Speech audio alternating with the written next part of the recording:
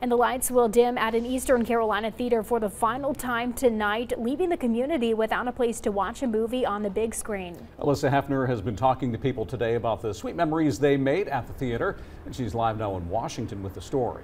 Alyssa? Courtney, Dave, that's right. Movie lovers will have to head out of town to experience some movie magic as the credits will roll for one last time tonight here at the Washington Theater.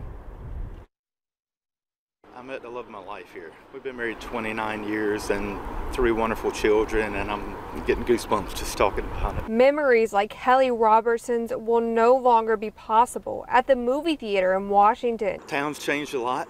This is not one of the better ones.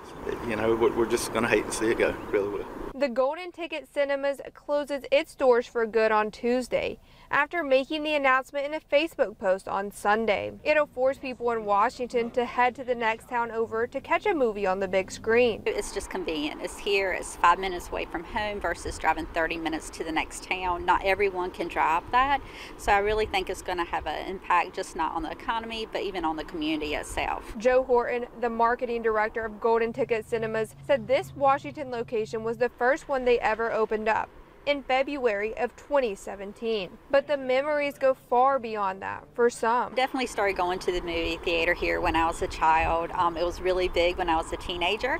So for a long time, I'll say probably 45 years. Horton said while they are proud they were able to stay open through the pandemic, the writer's strike also hurt business. But while the theater may no longer welcome movie lovers, the memories will still last, especially for those like Robertson's. I miss those days. I really do.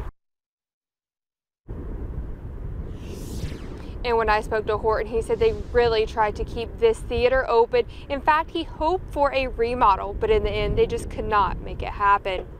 Reporting live in Washington, Alyssa Hefner, WITN News. All right, thanks, Alyssa.